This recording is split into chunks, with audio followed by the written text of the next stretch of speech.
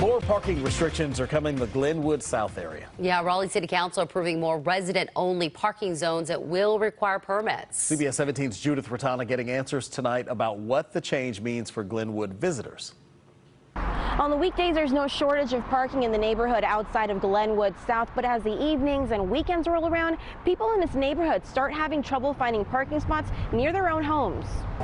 There's no shortage of parking restrictions and rules around Glenwood South, so people use neighborhoods up the road for free late night or overnight parking. I feel for the people who have only street parking in front of their homes. I feel for the people who have young children or babies who are sleeping and have to deal with noisy nightlife. Courtney Whalen has her own driveway for parking, but she can sympathize with people trying to enjoy Raleigh's nightlife. There's not really enough parking for them. Tilden and Cleveland Street and a stretch of Glenwood Avenue will switch to resident-only parking from 11 p.m. to 7 a.m. every day.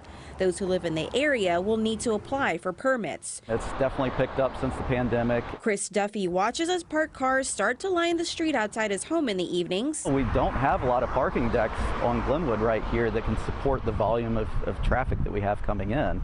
And I do feel like we probably are shifting the problem down a couple blocks. Restricting the parking may encourage people to find alternate means, either Uber, taxis, carpool. Dennis Poteet moved here 30 years ago.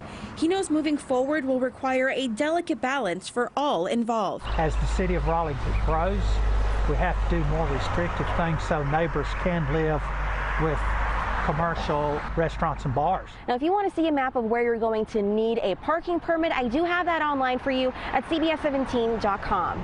In Raleigh, Judith Ratana, CBS 17 News.